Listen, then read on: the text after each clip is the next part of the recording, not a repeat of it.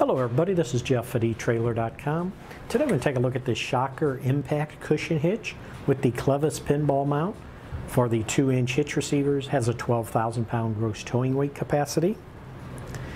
Now this is a shock absorbing ball mount. It uses the bumper stop technology to help reduce any road shock, provide a more comfortable towing experience. And this does install into a 2-inch by 2-inch trailer hitch receiver.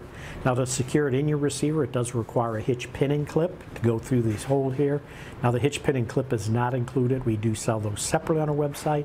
If you already have one, you can use it as long as it's a 5/8 inch diameter pin. Now we do also like to recommend, for extra security, we do have a lock set that will include 3 pins and locks, and what you can do is put one through here to lock the ball mount to the vehicle, and then you can replace these 2 pins with 2 locks, and that'll lock the ball or the Clevis pin mount to the ball mount. That part number we do sell separately on our website. It's listed on this product page as a related product, and it's part number IR39FR. Now this channel mount is designed to pivot up against these dual bump stops up at the top here, and that's to absorb the road shock and provide a nice smooth tow. It pivots on this large bolt right here, and what's nice about it, if you look on the other side of the bolt, they do have a grease zerk fitting installed on the end of the bolt, and that's to allow you to hook a grease gun to there and pump grease into there to lubricate that bolt for easy maintenance.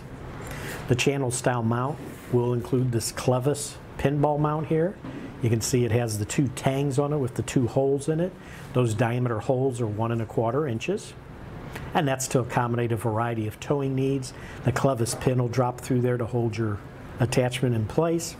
Now the Clevis pin is not included. We do sell that separately. Overall height on these 2 tangs from the bottom to the very top, if we put a ruler on that, is going to be right at 4 3/4 inches. The inside height from the top here to the bottom of the top one is 3 1/4 inches. And also the measurement from the center of these hitch pin holes to the center of the Clevis pin hole. If we take the front hole, center to center is 11 inches. If you use the rearmost hole, center to center is 12 inches.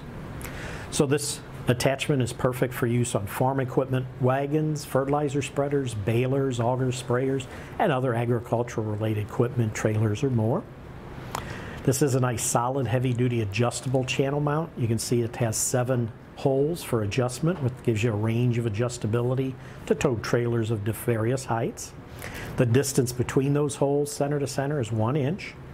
And this mount can be flipped around to use in the rise position if you want. Right now it's in the drop position. Now the measurement you'll get, the measurement on the drop position will be measured from the top of the shank to the top of this lower tang.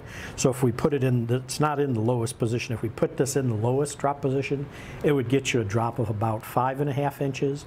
If you flip this around and put this in the rise position, it would get you a maximum rise of about 1 1/2 inches. Now to move this ball mount, it's pretty easy. You can see it has these easy to remove ball mount pins and clips. You can see they have a large D-ring handle on them, makes them very easy to grip.